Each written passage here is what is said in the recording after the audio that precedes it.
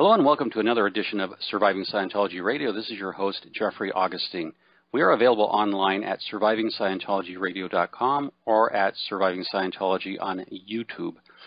Today we have with us Steve Hall, the owner of Scientology-Cult.com, one of the best websites out there. Highly recommend you read it. Steve was in Sea Org for a long time. Steve, welcome to the show. Thanks for having me, Jeff. Steve, just how long were you in the Church of Scientology? Well, I got in 79, left in 2003, so I was in the Sea Org about 20 years, and before that I was on staff in various other organizations. Yeah, well, now, Steve, you were in a pretty key marketing job in the Sea organization, weren't you? Yeah, I was. I was the senior writer for the church, which means, the copywriter traditionally in advertising is the person that comes up with the ideas for the various campaigns. So the copywriter is normally the idea person, and that's, you don't have a marketing campaign until you have what the idea is, the creative strategy is what we call it. So, I had an opportunity for several years to set the direction for the church's marketing, and was doing it successfully until that got shit-canned by Miscavige. I understand. What are some of the projects you worked on? What are some of the marketing campaigns? I worked on a bunch of Dianetics stuff. I did the largest campaign for Scientology itself in 1997 and 1998. That included like 28 television ads, scores of print ads and all kinds of stuff. And two of the books that we actually did ads for became national bestsellers through Ingram's booksellers, on trade lines. Really? Yeah. That was two of Hubbard's, old Scientology books, Fundamentals of Thought, and another one called New Slant on Life. Now, it was, I found out, though, after spending doing all that work and putting all this effort into the whole thing, that the whole thing was a farce anyway, because after about 2 months of running the campaign, which there was enough ads there to go on for 2 to 3 years easily. And, Miscavige just decided that the girl that was running the thing, named Manu Spencer, that she was, quote, out ethics. That means, Scientology parlance, that means not being ethical in some way. It's just a complete generality, really. And so Sure. She was vanished, and all the finances to the campaign were abruptly severed after 2 months. And this was a huge, huge campaign that had been put together. And the whole thing just ended right there. And then I realized that at that point, it began to dawn on me that the whole purpose for all these, quote, dissemination campaigns, they call them in the church, and they're all designed for like public outreach. The real reason was simply to elicit donations from Scientologists. And that was really what was going on. It was, in other words, 100% corrupt, 100% criminal, 100% fake. Well, would you say that it's a bait and switch? They claim they're reaching the public, disseminating, but they're just fundraising. That's exactly right. And, Steve, this raises a great point. The church endlessly raises money for anything and everything. And what's so confounding, I think the public really doesn't understand, but they're beginning to. The Church of Scientology exists, in my opinion, solely and only to raise money. Right. And it seems like the church of fundraisingology, and it's become a runaway machine. So the logic doesn't make sense to me as a businessman. If I create a campaign to sell something, I'll run it through to the end. Right. And, you design a campaign, you have your key people, you execute, because you do want to raise brand awareness, sell products. But if DM and David Miscavige at a whim can RPF someone and close down a campaign, does that mean he hit his fundraising target and has really no interest? Well, it's like the reality doesn't match the illusion of what's being done. In other words, on the surface, and actually earlier, when I started, in Scientology in 1979, things were very different. They weren't perfect then, but they were almost as different from what it is today as night versus day. In other words, back then there were no donation campaigns, just straight where, give us your money and you get nothing in return. That was the church only sold services and courses. That's it. So today, now they hardly sell any services. Now it's just, well, give us your money. Why? Because we said so.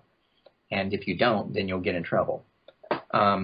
And so somewhere along the line, obviously, in fact, I remember there was a lady who worked under me in the late 1990s. Her name was Becky, and she had at one point been her profession was in getting donations from people and grants. Okay. So she had brought up the point like, hey, we could be getting, government grants and so forth. And they started on this whole idea of, wow, free money. And the IAS, which also didn't exist at the time when I joined, but started in 1984. In fact, I was at the international headquarters in 1984 when the senior executives were working on this very campaign, to actually writing all the foundational issues for the IAS, which is the International Association of Scientologists.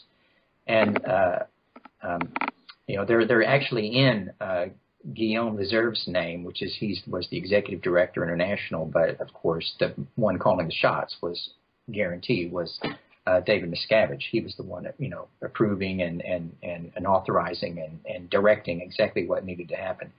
So this thing grew, and it became a source. It became a complete cash cow and a source for free money. And they just added more and more people on there and found that, you can get any amount of money. Just add more, more salespeople there, and they just keep on getting the money. And then I think he eventually figured out that, what do we need all this, messing with new people for? Because really, the amount of money that he could make from one Tom Cruise or one John Travolta or one, rich person dwarfed the amount of money that could be produced along more legitimate lines.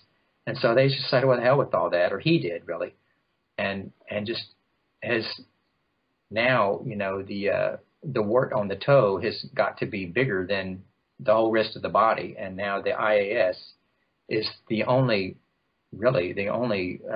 primary function of the church. It is 100% a donation organization, and they just pay lip service to actually doing anything for anybody at this point. Steve, this IAS fascinates me. I'm researching it for my blog, the Scientology Money Project.com. Yeah. The International Association of Scientologists is the membership organization of the Church of Scientology. In other words, the Church of Scientology does not have members. Right. You cannot join and I'll go back one step further. There is no such entity called the Church of Scientology. Right. And what you do is you join a membership organization called International Association of Scientologists. Now, the IAS in and of itself cannot do anything. It's an unincorporated association. Therefore, it created the International Association of Scientologist Administrations. That's the operating arm. Right. And so you get the Sea Org, which is an unincorporated religious order. And on the other side, there's the IAS members, public Scientologists. Yes. And they meet in a building owned by the Church of Scientology International or Flag Service Organization or the Free Winds. Yes. So the Church of Scientology owns the buildings, the ship in which delivery takes place. It's given by a member of an unincorporated religious order to a public member of an unincorporated membership organization, and the money flows up lines. Right. Now, this points to something that's gone on in the church. It takes a lot of work to deliver an hour of auditing. You have a lot of people involved with folders, case supervision, qual, on and on and on, right? Right, exactly. And liability in case they didn't like their service or later want their money back. That's a huge factor right there. Yeah, so if I'm David Miscavige, if I just take free money for doing nothing, I mean, that makes a lot more sense. Why Right. have a bunch of people who have cases going on, and you could have people go type 3, maybe even especially after Lisa McPherson. It's like, why are we going to engage in auditing? And compounding that matter, the church punishes auditors. If you know how the rule goes, if you were the last auditor to have audited someone who blew or left or spoke out, Oh yeah, the auditor's crucified. right, absolutely. Which is another factor that keeps people there, because they don't want to get their, maybe the one or two people that they've actually felt, a kindred sort of connection with, and maybe they try to help them. They don't want to actually get that guy, crucified when they leave. But there's not really much you can do about that. So eventually people just leave anyway. Yeah, it's an interesting thing. So you were there for when the IAS started, yes. And it begins to slowly take over the church. Yeah, Ediant was in his office writing the issues, and everybody was scrambling around. This was the thing that was happening in the summer of 1984 when I first went to the Ent base. Now who's the EDN? That's Guillaume Leserve. But that means Executive Director International. So he's supposed to be the top guy in the Church of Scientology Corporation. Because David Miscavige is not in the Church of Scientology. He's in the Religious Technology Center and so forth. So Guillaume is supposed to be the senior most official in the Church of Scientology International. Yeah, of course, now he's just a broken piece of mud today. Oh, yeah, he's completely broken down. Been through hell. Right. And you're doing a secondary role. I mean, your role becomes secondary. Instead of disseminating the technology, selling books, etc., they just take the program apart. Yeah, it's really just a matter of, it's just manipulating. And manipulation, he was manipulating me as a creative individual to do marketing for him, which wasn't actually even intended to actually be used other than to show all these wealthy Scientologists at events, which are completely illegal also per what LRH said. You're not supposed to have these kinds of events, and they didn't used to. But these, wealthy Scientologists are shown, we're going to do all these TV ads. It's going to be our biggest marketing campaign ever in history. And here's our new campaign. It's know yourself, know life. That was actually the marketing slogan that I came up with for this particular campaign that we're talking about. And in fact, so you created Know Yourself, Know Life. Yeah, that was one of my many different contributions to, my whole thing really started much earlier than that. And it's like, to me, the problem with the church was it was a cult. And, anybody that couldn't see that was, I don't know, living in some other world. But as a marketing person, I always thought, well, that's the obvious problem here. How are you going to get people in when you're a cult? So you got to stop being a cult. So I tried to do that. That's what I set out to do, is I tried to do that and to basically decultify Scientology, because I could really see no inherent reason why it needed to be a cult, other than it was obviously can somehow become that. And so that was what I was trying to do through marketing, and it actually started to take off. But and when people started sending me fan mail for all the changes that were happening, and Miscavige heard about that, that was the end of my marketing career in the church. I got transferred over into to head up script writing, and from there things just went downhill. What was the first crack in the reality system? What was the first crack in your reality when you said, I have to leave the Sea Org and get out of here? Well, that's a great question. Really, it happened in 1990. At that time, I was over all the Dianetics marketing in every organization around the world. Jeff Hawkins was heading up the Dianetics marketing on what we call trade lines, in other words, through public bookstores and so forth. But internally, inside the churches, I was over all Dianetics marketing internationally. So every country, every language, every organization, every mission, every group that was under me, and I had been to a meeting in Clearwater where we had a lot of people from countries like Peru and the Eastern bloc nations, which had recently, sort of been able to, participate in the world in a new way, after, I guess, with the fall of the USSR and that kind of thing. Anyway, a lot of those people came and they said, hey, there's a problem there, because the basic book of Dianetics and Scientology, which is called Dianetics, and which is supposed to be the way that we, were intended to reach out to new people and get them interested. The price of that book in some of these countries, we're talking about third world countries, cost the equivalent of the average wage earner's monthly income to buy one book. Yeah, because by the time they were exported from the United States with export and import duties and VAT, VAT taxes, and plus they were way expensive to start with. And when you get through with the exchange rate of dollars to pesos or dollars to whatever it was, yeah, they were. So what these people were doing is they would pool their money and buy one book, and then tear pages out of it and pass them around in a circle. And so you'd get 10 pages to read, and you'd read those, and when you were done, you'd pass them to the next guy, and you'd get the next 10 pages from the guy before you. And that's how they were sharing. A whole community of people would have to share one book. So this was like, I thought this was the most insane thing ever. If the purpose of Scientology, which it supposedly was, is to reach out to new people and help as many people as possible, well, this is directly blocking that mission. So I put together. It certainly is. Yeah. So, and just to interject, this is a wealthy religious cult. Right. And one question that's always asked: why don't they just give away copies of Dianetics or news? Why don't they just give it away? Because the Gideon Bible Society has given away millions and millions of Bibles. And this is what I don't get, Steve. L. Ron Hubbard gifted his entire intellectual property to the Church of Scientology. A point I keep making is, why must the church make money on a gift? If it was a gift, you should give away the gift in turn.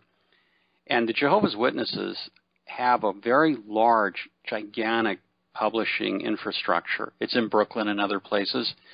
The Jehovah's Witnesses, contrary to whatever the Church of Scientology wants to say, the Jehovah's Witnesses have a much larger in-house printing capability. It would dwarf anything. The Church of Scientology is dwarfed by what the Jehovah's Witnesses do. And their whole point is, they go door to door and they give away pamphlets, or they ask for a dime or a dollar. It's just low-cost dissemination. Right. This has always bothered me. Even on little copies of The Way to Happiness, the average price the church tries to get is $4.25. It works out to that. Yeah.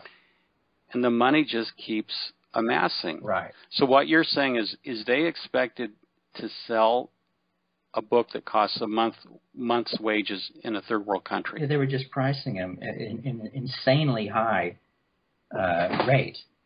And so, what I did is I put together a whole submission on how we could get the books printed locally in every one of these countries, how much it would cost, how to get them printed on sheet paper, just like the other books that are printed, because, every one of these countries, they have paperback books. And I put together this whole, proposal on how to get this done and bring the price of the books, our most basic book, down to where it would be affordable for people and wouldn't be a barrier. Okay, David Miscavige shot that down in flames and basically told, his brother, Ronnie, who was in charge of all marketing at the time, that I was trying to degrade, L. Ron Hubbard's works. So at that point, I was staggered, because I realized that was the point in 1990 that I realized, it was in the summer, that I realized that David Miscavige is what the church calls a suppressive person. In other words, he's a sociopath. I didn't know the word sociopath back then, but that's the closest thing that the church has, to that. I think it's descriptive of the same type of person, a person with just no moral regard for anybody but themselves. That the church was being in the hands of a suppressive person, was being run by a suppressive. And as far as I could tell, nobody in the church, nobody at the international base seemed to have a clue about this except for me. And you know what? I didn't know what to do. that is almost, it's pretty overwhelming, because then I realized I was trapped at this place, and because I had a wife there, and I could just leave, but then what about her? So I decided, well, I got to tell her, what's going on, because we had just gotten married 2 years before, and I was in love with her still. So I told her, I said, the problem with the international, headquarters here is that the senior execs are intentionally using fear and intimidation. They're misusing the subject of ethics to create an atmosphere of fear and intimidation. And within days of telling her that, I was suddenly told that I was going to the RPF, which was the Rehabilitation Project Force, which is basically the Scientology gulag, or your mind control, reprogramming, thing. I was basically sent off 90 miles away to Los Angeles, separated from my wife, and I had to put on a black boiler suit. I couldn't speak to anybody. I had no money. I literally went down there with like $3 in my pocket. I didn't even have a toothbrush or a towel or a bar of soap. I had to, borrow from other people. And, it was pretty rough. And I would have left then. And I did really think hard about leaving. The only thing was I would have had to leave my wife, and I still loved her. So that was... That's part of the emotional blackmail the church has over people. Also, you mentioned the financial problem. Look, you're sent to the RPF. You don't have a towel or a bar of soap. Right. And no toiletries, no toothbrush. One thing I want to draw our listeners' attention to, jail inmates, prison inmates are treated better than people on the RPF. No question about that. They got more rights. Well, one thing that's shocking in the Church of Scientology's response to Lawrence Wright's book, they put up a hate website on Larry. Yeah. And after he wrote his book, and they actually, and this is what I don't understand about the church. Maybe you could help me. Larry made a comment in his book that more money is spent feeding prisoners than is spent on Sea Org members eating. Right. And the church was really stung by this. They're trying to argue that they spend more money than is spent in prisons. Oh, gosh. Because I think Mark Headley said Sea Org members are fed like, on $1 a day. Yeah, that's right. And in California, at least in 2012, it was $3.41 for a prisoner per day. You can't eat on that. Right. And so you're already starving. And as Lawrence Wright makes evident in his book, Going Clear, which, by the way, is a great book. If you haven't read it, it's Going Clear, Scientology, Hollywood, and the Prison of Belief. Larry mentions this. The church specifically rebuts them. They don't like it when their deeds are exposed. So you are RPF without a bar of soap, a towel, or a toothbrush. Yeah, and really given no reason. It was not explained at all why I was even going to the RPF. Basically, just that I was, had created in turbulation, which means like created some, it upset somebody, but they didn't say who. And had your wife written a knowledge report on you? Well, I finally, realized that long after the fact that that's exactly what happened. She had basically, because she was in the ethics section, the very section which was involved in this sort of subversion of people and mind control. And that section was run directly by RTC. In other words, really, it was Marty's area, and his direct junior, who was Chris. The heck's his.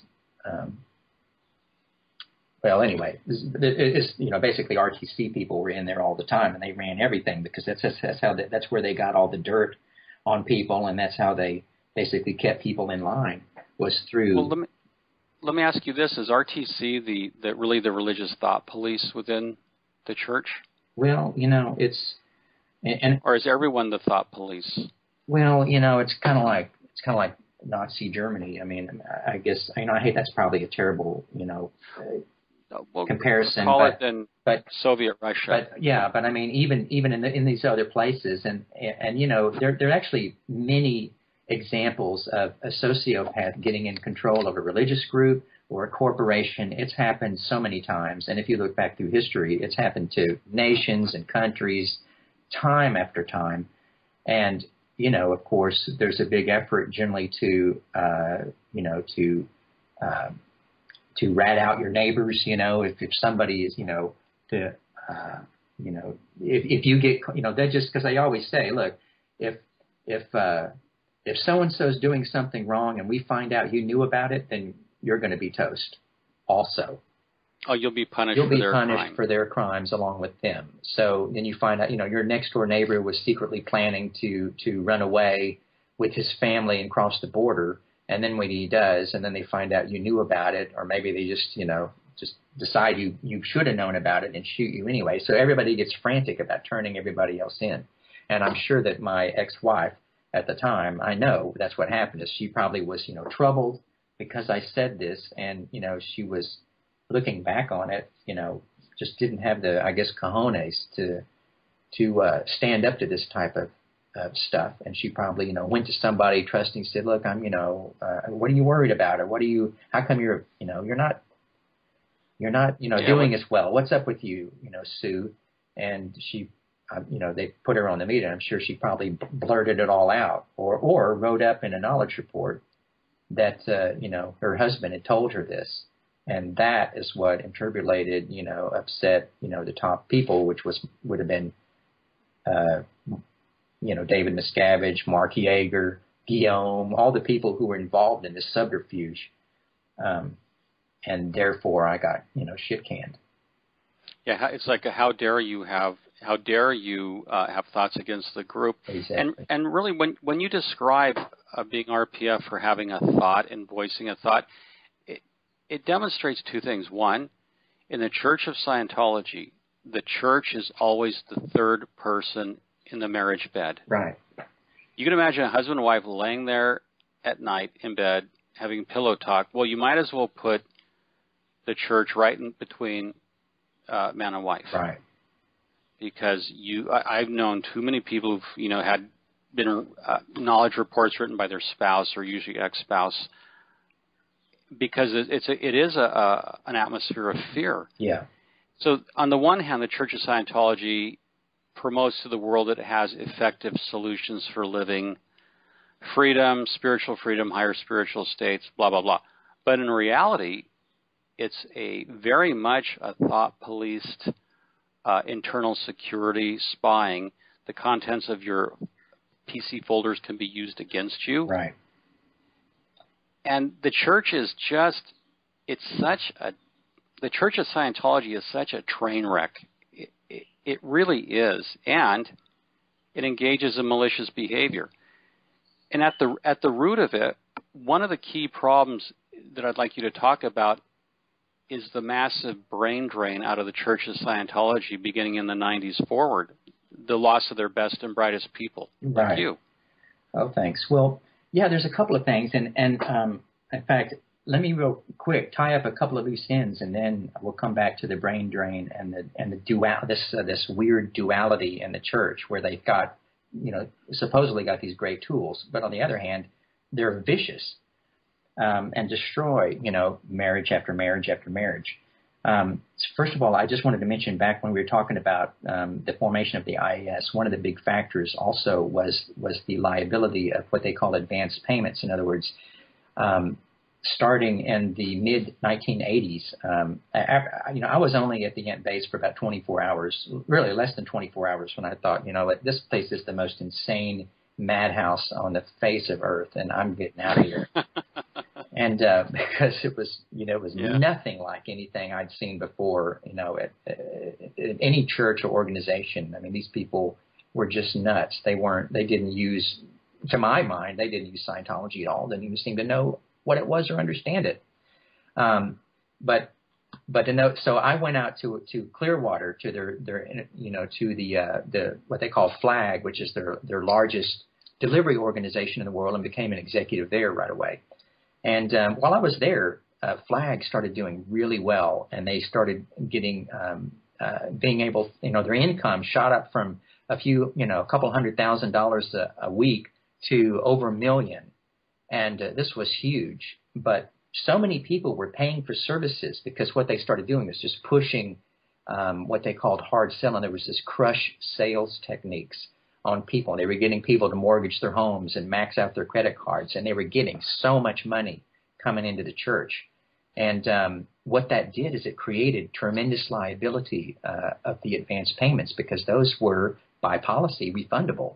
So if a person put down $100,000 for some future services and services for his kids and his wife, and then if they didn't actually end up taking those services, they were welcome to take the money back, and that could not happen. So there was a always a big problem with what about these advance payments, these what they call APs, advance payments, because of the financial liability that they represented. And that's why they started going to straight donations through the IAS, because that money is not refundable. So no, it's not. And you make an excellent point. When you donate to the IAS, you sign an agreement saying, I agree that this is not refundable. Exactly, and that is why they're doing it, because it's not refundable. And plus, there's no liability. I mean, they don't even have to deliver anything. It's just, wham, bam, thank you, ma'am. Give us some more. Well, it's free money. And in exchange, you get a certificate or a trophy. Right. Which is pretty meaningless. Totally. It's 100% meaningless. And actually, it's not meaningless. The bigger the trophy, the stupider you are. That's the meaning of it, right? Well, okay. So, well, you have to wonder. Here in Los Angeles, there was an OT, Richie Acanto, who donated. He was associated with Survival Insurance. Right. He donated $10 million to the IAS. Right. Then Richie went bankrupt. This is all in public documents. I'm not disclosing anything that's not public. Right. But that $10 million, I don't know if it was a pledge or how much he actually paid, but the point is that $10 million could have saved his business. Of course. And when I made public the IRS 990Ts that showed $1.5 billion in book value spread among 3 entities, folks, if you're listening and still in the church, they have plenty of money. There is no emergency or crisis. The planet will not get cleared if you mortgage your house.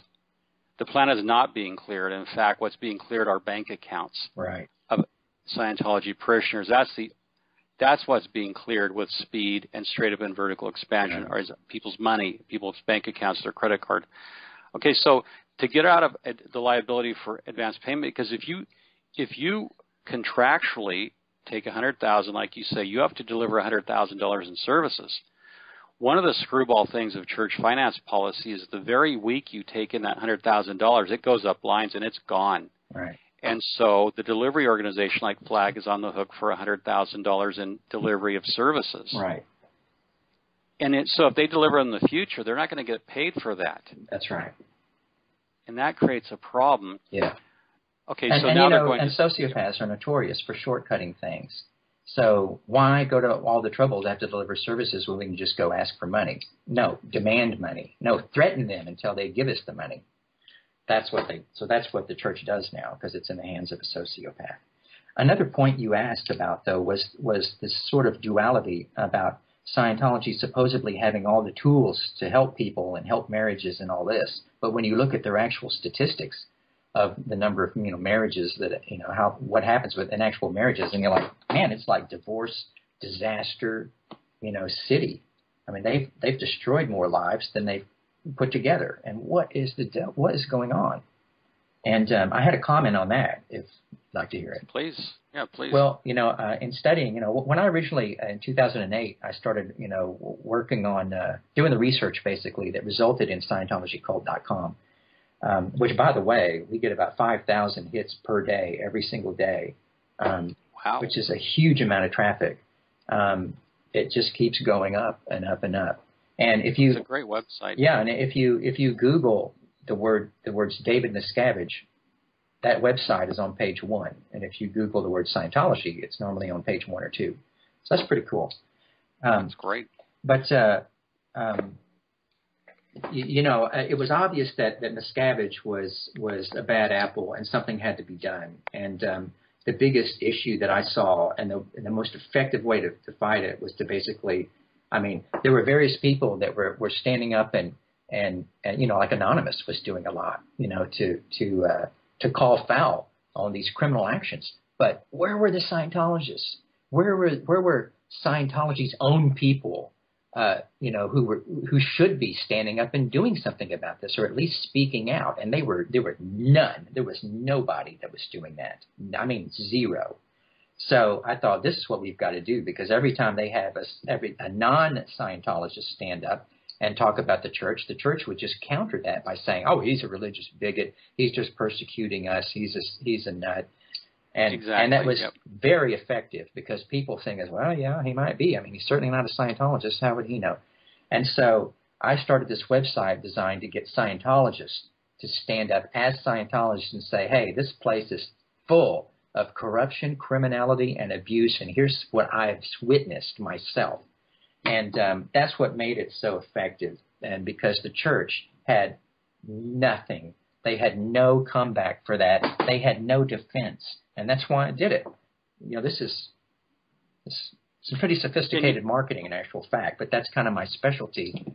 I learned marketing while inside the church. I didn't actually learn it from the church. I learned it from some advertising guys that were not Scientologists, but I learned it while I was in the church, and that was a hell of a place to try to use marketing, because it was, a worst case scenario. So I got very good at having to figure out how to solve the worst case scenarios that there were, and so that's what I've been doing since then.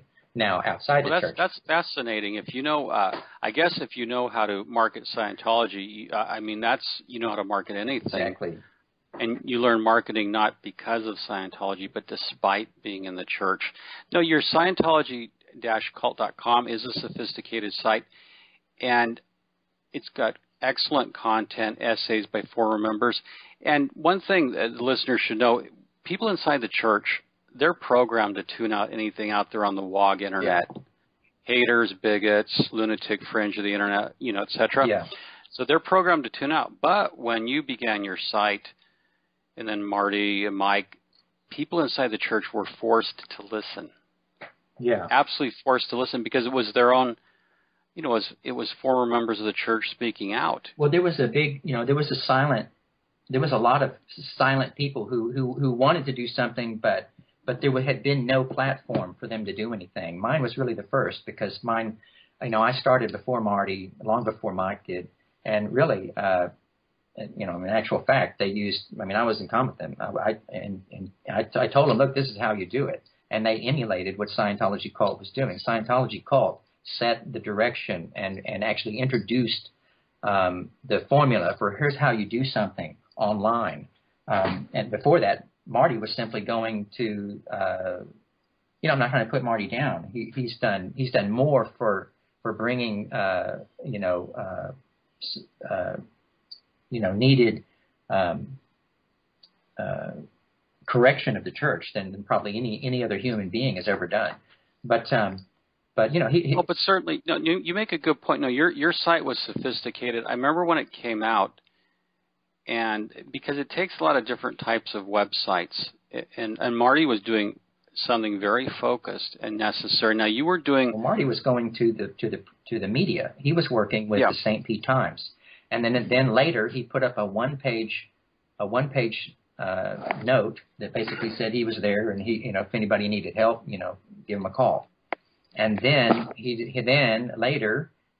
when Scientology Cult took off, and he commented to me, said, "You've really got something here. I'm getting so much feedback from everybody about ScientologyCult.com." And so then he started a blog. Of course, I explained why this was the correct strategy, is to go use the internet.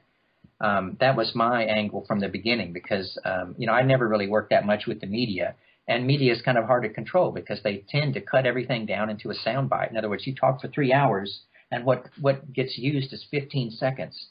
That's literally, and then they'll repeat the 15-second statement 4 times, and that's your 5 minutes on CNN.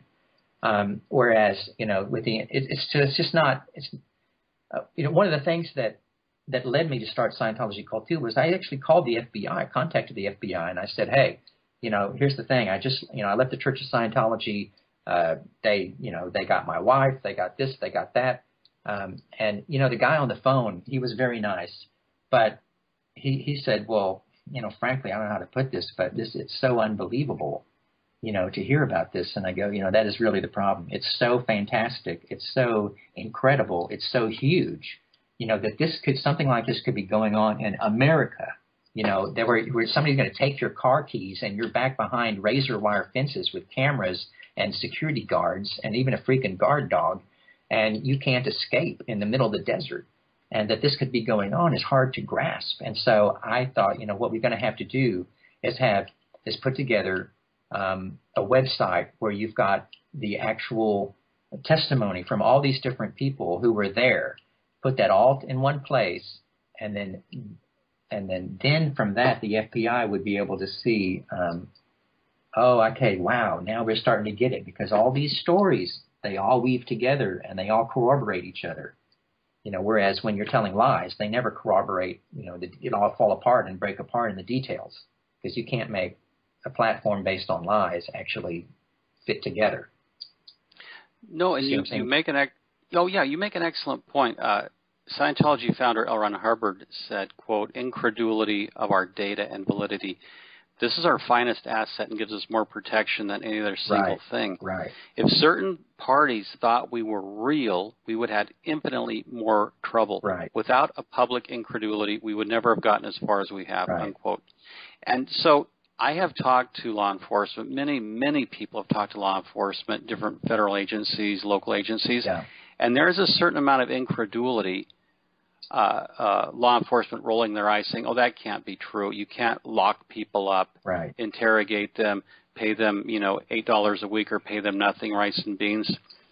So there is a certain amount of incredulity, and this is where the internet became such an important tool to expose the Church of Scientology. Right. And the internet is asymmetrical. The church can't control it. It tries to. In fact, right now, Steve, my wife Karen's Surviving Scientology YouTube channel is under a cyber attack by unknown agents. Right. I suspect the Office of Special Affairs. Why? Because her channel has been so very successful. Well, yeah, who else would care?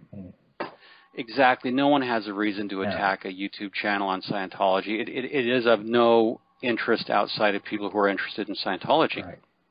Which is a considerable audience, but we have 2.1 million views, and now suddenly this attack. Anyway, back to what you were talking about. You began ScientologyCult.com as a way to reach Scientologists, and it was very successful. Well, and also FBI and the world at large, which is really, when you say internet, we're really talking about the human race, everybody on this planet.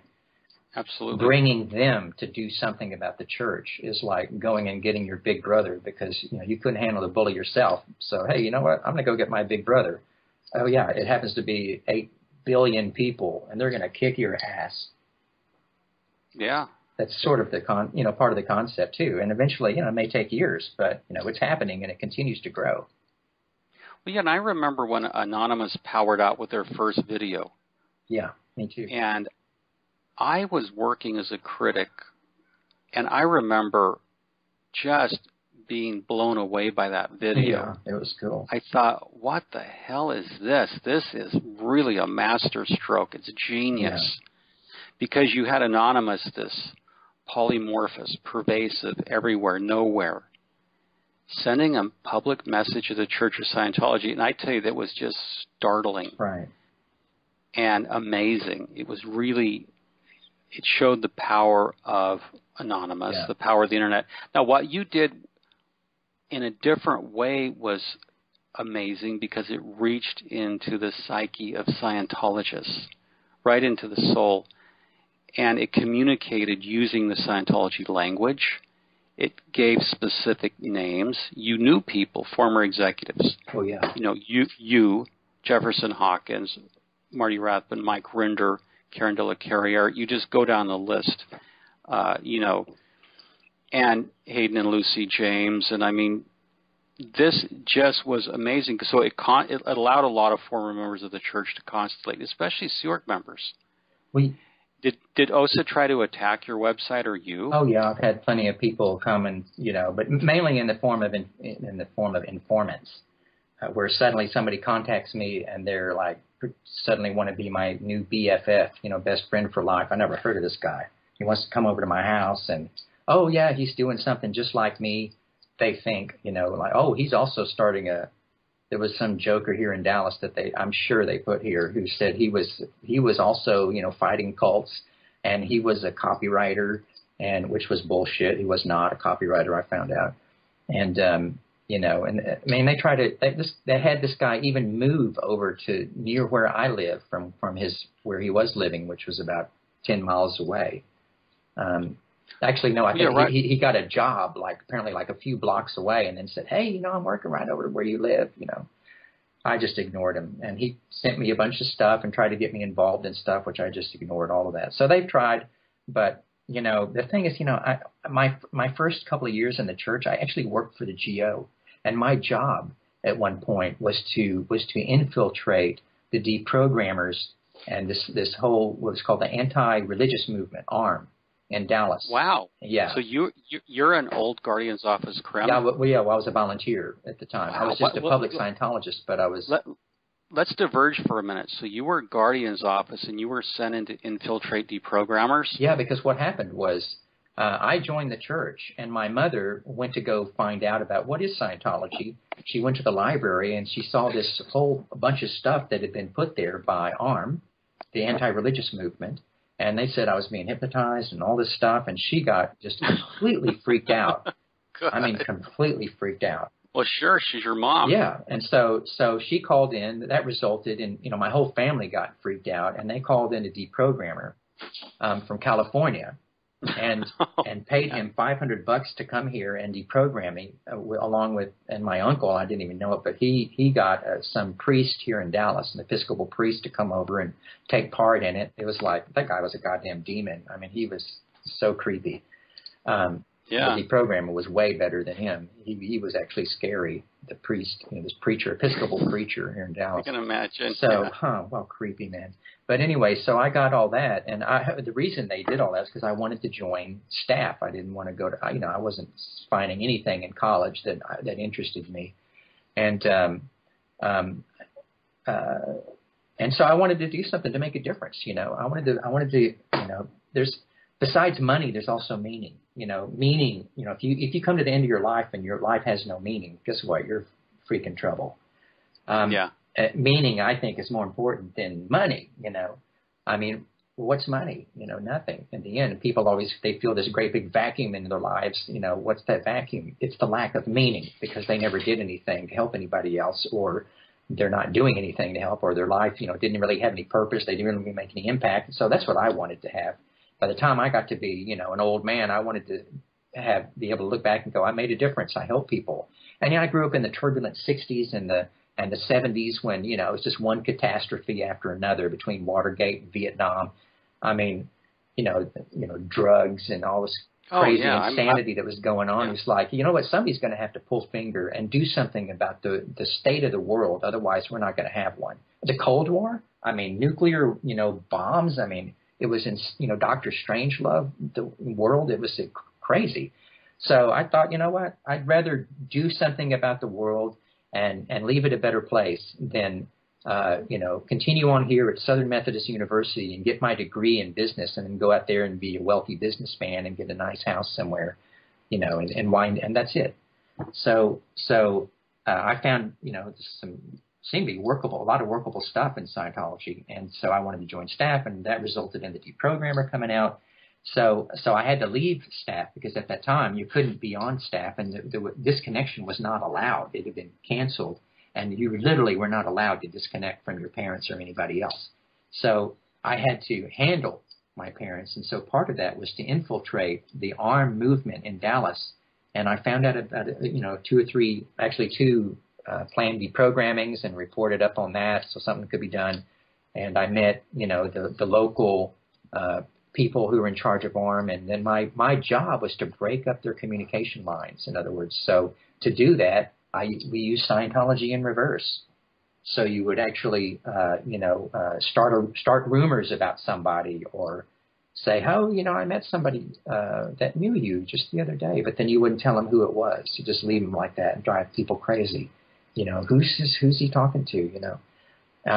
Whatever you could think of, to break up their communication lines. And part of that also was to get my mom involved in doing something else other than fighting cults. And so I researched and I decided, you know what? She used to be interested in painting pictures. And so I'll get her back interested in painting again. So I started encouraging her, hey, Mom, you ought to start painting again, that kind of thing. And she did. She started painting again, and I got her more and more interested in that, or, she did anyway. And she started painting. She took up painting and then started playing down, the whole anti-cult thing. So I know how they work. So what are their key things they're going to try to do to me when I start Scientology Cult is they're going to, one, try to, break up any of my communication lines. That's number one. Number two, they're going to try to repurpose me, what I call repurposing. To get you involved in something else other than exposing the crimes, abuse, and criminality of David Miscavige and the Church of Scientology. So and let me interject there, because this is what a line that the Church of Scientology runs on everyone through OSA. Yeah. Don't you have anything better to do? Oh, yeah. I had people come to me, like they sent an operative named Yale Sherlock out to my house. And she, I thought she was no friend of mine for marketing, but she was, we sitting there, we go out to dinner, and she said, I just want to make money. I just want to make money, Steve. I just want to make, tons of money and be able to buy whatever I want. And she's like basically trying to encourage me, you see, like, get rich, make a lot of money. That's what she was trying to do, obviously, because I found out she was working with Tommy Davis in the end. Oh, man. So it was the whole little scam they ran on me. But in the end, I saw through it and didn't bite on the worm. But here's my, Steve, what I wanted to say relative to what you're saying about them trying to handle you. Yeah. My answer, because someone very important recently asked me, don't you have anything better to do? Right. Oh, yeah, I had people like that too. And I recognized the line, and I said that freedom of religion in America is so very important. Yeah. And that's why religious tax exemption exists, so that people of faith, can have tax-free dollars to spend. Right. And that's how it's been. It's enshrined in the Constitution and, in Treasury regulations, everything. Right. And religious tax exemption doesn't belong to a bunch of glib con artists. Right. And it really goes to the very integrity of the IRS, freedom of religion, to have a bunch of glib con artists called the Church of Scientology abusing tax exemption. Yeah. So I think protecting the Constitution, freedom of religion in America, is a very important thing that I do as an American citizen. So I do plenty of things, and this is a very important thing to expose fraud, dishonesty. Really, the Church of Scientology creates such enormous human suffering, misery, bankruptcy. It does. And so, yes, this is something very important to do. Right. For my particular life in karma, call it what you will. Yeah. And so that's really the answer. But the church will try to invalidate people. Don't you have anything better to do? Oh, yeah. They'll try to say, like I'd had people contact me on the phone just out of the blue, like people I haven't spoken to in 10 years, and all of a sudden they're suddenly, hey, how you doing? Wow. Well, that's great. So what are you doing? Like, apparently they know nothing about me. Then all of a sudden out of the blue, they'd say something like, well, I just don't want to get in any mudslinging. Crap are you talking about, asshole? And then I would just nail their ass to the wall because I know exactly what's going on. And I had someone contact me to try to get me to take down the Scientology 990Ts from my website. Right. This person said, any Scientologist still in the church who reads these, your website, ScientologyMoneyProject.com, will think it's all black PR. It would be better if it were at a neutral website. Right, sure. And my answer was, look, they're public documents. Take them and you post them at a neutral website. They're staying here. Right. And now with this attack on Karen's website, just by way of comparing notes for our listeners, the Office of Special Affairs very much tries to infiltrate, neutralize, invalidate. Right. And that's just part of their operation, is to try to shut down Theta Online, handle it, contain it. Yeah, any way they can. And another way they've also will try that is what I call love bombing. Say, I just one guy in particular, and he knows who he is, but he contacted me repeatedly and would say stuff like, I'm just into loving everybody, and everybody's my friend. I don't care if they're in the church or not in the church, or and ultimately we just we have to come all together, and that's the only time you can solve things, is when we're all really on the same side, and it's really all about love. Yeah. It's all about love. And by right. the way, why don't you take down your website? Yeah, right. And we're going to keep on abusing people and destroying human lives and people dying of cancer and leukemia and everything else because we're so overtly suppressing them, and we're just going to love, but we're going to solve it all through love. Sorry, bullshit. Yeah, no, we're not. We're going to solve it by exposing what's going on here. Yeah, you are the man. I mean, that is correct. Right. It's we do things our way, and the church can keep doing things their way, which doesn't work. Right. Nevertheless. Well, one last thing I wanted to mention, because you had asked me about it, was this odd thing about the tools to help. Can I mention this part? Oh, please, okay. Yeah. Well, people always say, why did people even get into Scientology if it's so bad, right? And that's the obvious question. I mean, you don't find people going down and signing up for the local, mafia, or the local, something is terrible. So why do they do it with the Church of Scientology? And the weird thing is because it actually has a lot of good stuff in it, but it also has a lot of evil stuff. And what happens is people get involved and they find the good stuff first, because the evil stuff isn't promoted. And they think, wow, man, this is it. I found it. At which point everything else gets like this blanket, okay, or at least I'm not gonna argue with it, because this stuff is so right. They can't imagine that it would also be evil at the same. There would be some evil part of it, right? Like a split personality. Yeah. And so they think, well, I don't know. What do I know? Maybe this is right, or maybe he knows better. I don't want to. And so. So there's the honey part that attracts the bees, which is actually useful and good, and then there's the vicious part. And a lot of the vicious part, in fact, didn't even start with David Miscavige. I mean, he is a sociopath, and he needs to be held accountable for his actions, because I don't care whether he's got a stone tablet from the Almighty that says it's okay for him to do X, Y, and Z. If it's a criminal action, it's a criminal action, and he has to be held accountable. And anybody else that supports that kind of thing. You know what I mean? You murdered somebody, you need to go to jail, and you can't tell the judge and the jury, well, hey, L. Ron Hubbard told me to do it. Sorry, that's not an excuse. No, any more than Jesus or Allah told me to do it. Right, exactly. So, but nevertheless, I mean, there's been a consistent, I'd say furor, about L. Ron Hubbard's role in all this. And the actual fact, when you actually study up on him, on his life and his actual deeds, I mean, he apparently said numerous times that he if you want to get rich, start a religion. And, it's too many people seem to have heard him say that. And there's too much in the way of, supporting evidence for it that actually shows. I think that's why he did start it in the first place. And, his motives were not all pure. There's a lot of people that start things for bad reasons. And sometimes, though, the things that they start turn out to be, there actually is good in them. And, certainly you can't find any paragon of virtue that ever started anything. I mean, every single person had hidden stuff in his life, and he was committing adultery left and right or whatever, or he was, having kids by other women, on the side, and he was involved in stuff that wasn't perfect.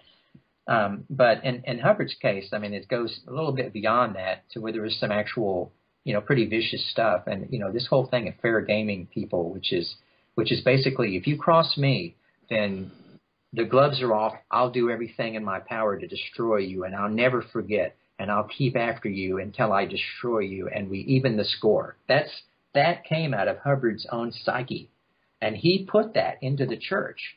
And so So there's a lot of, question about, even if you got rid of Miscavige, would it fix the church? Well, no, of course not. Just getting rid of Miscavige is step one. But it isn't the solution. It's just step one. It's like the first thing you got to happen.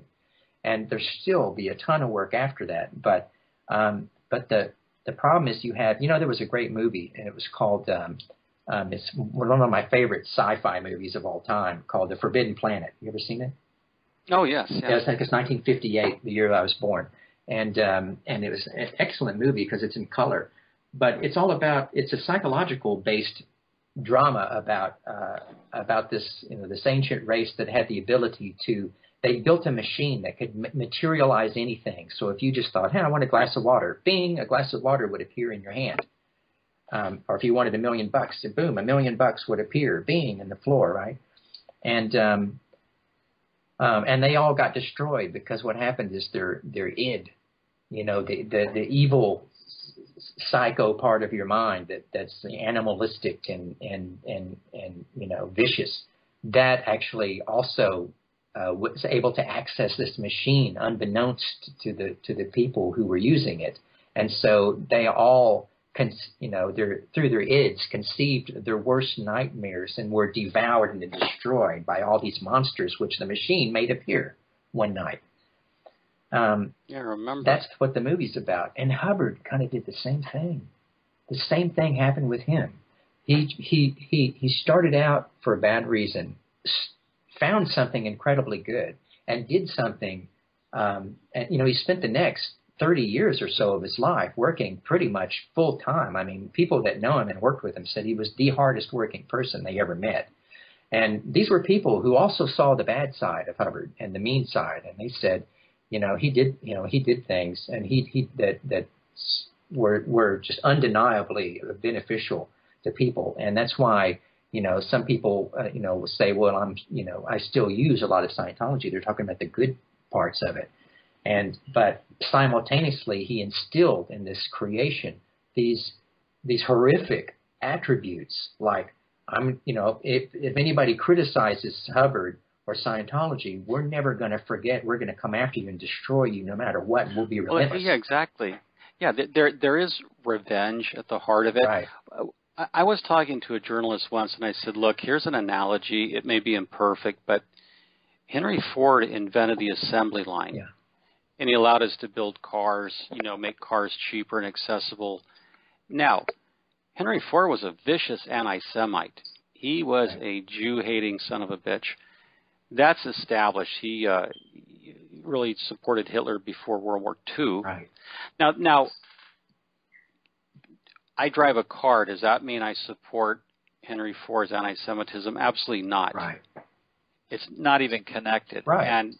And I tried to explain to the journalist, look, some people find certain usable things in Scientology, and they left the church because they don't support Hubbard's evil side. Within the expanse of human consciousness, there is both good and evil. Right. And for whatever Hubbard, and we're not debating Scientology here for our listeners. That's a separate show or a series of shows. Whatever efficacy certain people find, and certain people find Scientology appealing, whatever efficacy or usefulness they find, Hubbard's evil, malicious stuff that was incorporated into the organization remains. And so in my experience, people have suffered that malice that's incorporated into the church. Yeah. And they've left, and they keep what they find workable and usable, and they leave the church because the organization itself is vicious, vindictive. It's an out of control machine that must be cruel and abusive, stingy. Yeah. And so the church is falling apart. And to your point, Steve, the Church of Scientology is inherently self-destructive. Things that are not good to do, it does, and it's destroying itself, and it's doing it to itself. No question about that. And it's astonishing to me for a group that claims to have tremendous spiritual insight to not get it, that it's destroying itself. It's not psychs, wogs, suppressive persons, degraded beings, one-ones. I mean, this is all stuff they mocked up. Yeah, the church is doing it to itself by its own actions. Right.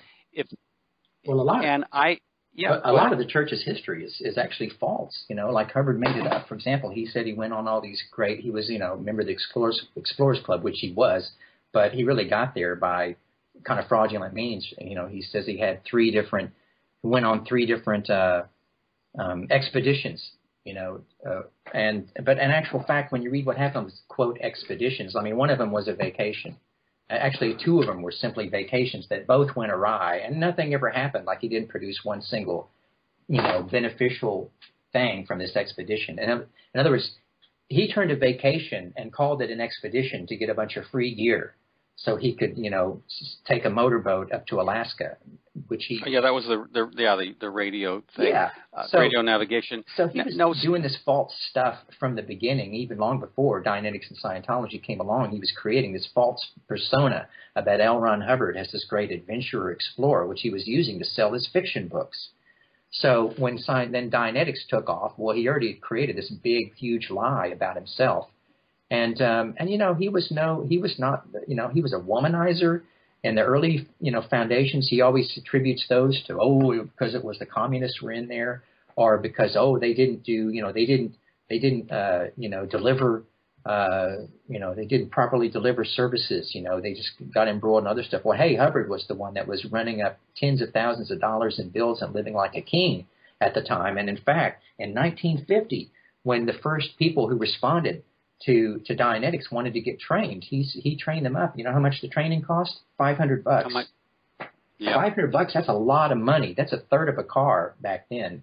Average car cost $1,500 today. The average car costs, that's the equivalent of like what, $5,000 today. So sure. And Steve, the stuff you're talking about, one of the best books out there is Barefaced Messiah by Russell Miller.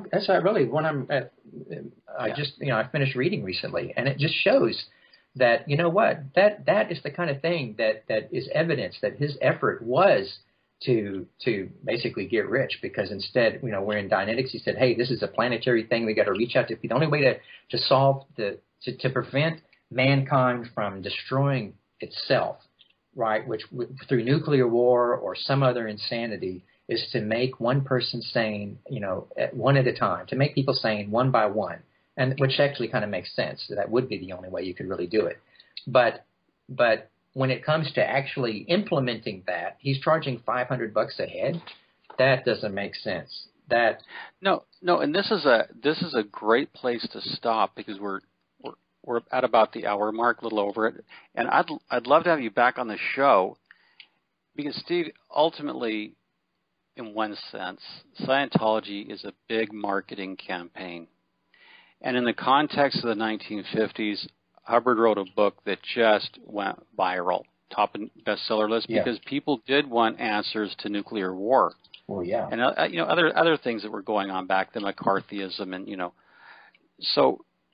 The marketing of Scientology, what I like to do in our next show is talk about the use of language in Scientology, because it uses a distinctive form of superlativity, the use of superlatives, hyperbole, cosmic themes. I'd like to really, go back to what we didn't finish this hour, the brain drain out of Scientology. Yeah. But also I'd like to really talk to you as a writer about Scientology's very unique use of language and how it's morphed or degraded into Sherman speak in recent years. Yeah. I'd like to compare notes on that, because I don't think there's enough focus on the use of language, on a very particular type of language. And since you wrote a lot of the language, I think it would be a great show for people who are interested in writing, and the use of propaganda, the use of marketing. And I think in the 1950s, that was certainly Hubbard's genius. His dark genius was how to market and sell. Right. Well, marketing is involved in everything, and marketing has a collection of tools by which you can analyze things and get things done, take things apart, and figure out how to fix things. And really, nothing else but marketing can that's its value. When it's used properly, it's not taking a bunch of crap and making it popular. It's helping people understand what something really is. That's the real marketing. That's how I'm using it. I'm helping people understand what Scientology really is. When we're talking about, it's full of abuse, criminality, corruption. In addition, it's got some good things. But, it's not really usable unless at some point we pry those things apart and separate the wheat from the chaff, and nobody's done that yet. Yeah, distinguish the unlike things. Well, let's begin on that in our next show. Steve Hall, it's been a pleasure having you on the show. The time just flew by. Yes, it did. Steve Hall, his website, Scientologycult.com. Very interesting, content-rich. Karen and I post our YouTube videos there because we believe so very much in Steve and his work. Steve, great having you on for Surviving Scientology Radio. This is Jeffrey Augustine. We're available online at SurvivingScientologyRadio.com. And as always, we'll be in very good touch. Thank you.